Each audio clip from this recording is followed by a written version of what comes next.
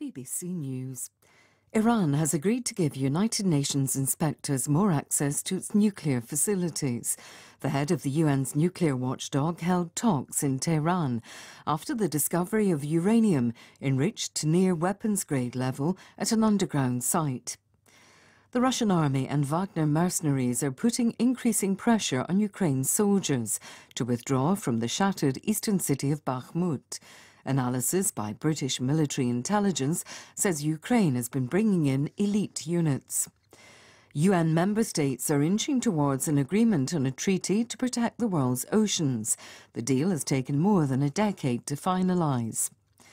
Rallies have been taking place across Israel for the 9th consecutive week in protest at government plans to overhaul the judicial system.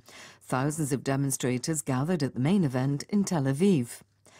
Journalists in Guatemala have demonstrated against censorship and government intimidation after a judge ruled that 8 reporters should be investigated for obstruction of justice. They were covering the trial of a newspaper editor who's been charged with money laundering. There's been another spate of suspected poisonings in girls' schools in Iran.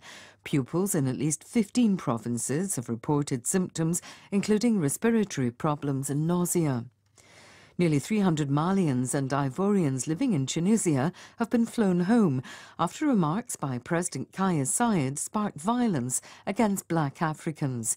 He accused sub-Saharan Africans of plotting to change Tunisia's demographic makeup.